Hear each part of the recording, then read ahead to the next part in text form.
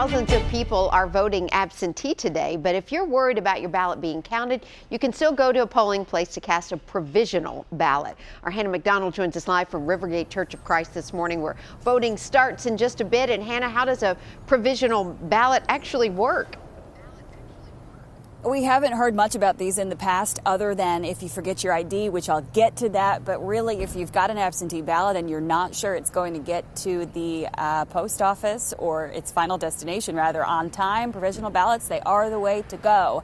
Here is how it's going to work today. You can come to your assigned polling location and ask to cast a provisional ballot. Just explain you are unsure your absentee ballot is set to arrive on time.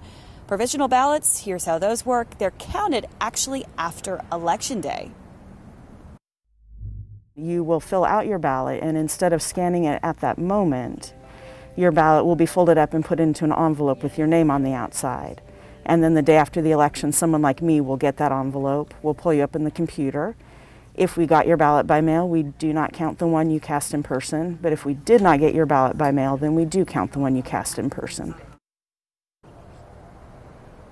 So if you were wondering, are two going to get counted? No, they do a double check. Another opportunity to get a provisional ballot handed to you today is if you show up without a photo ID.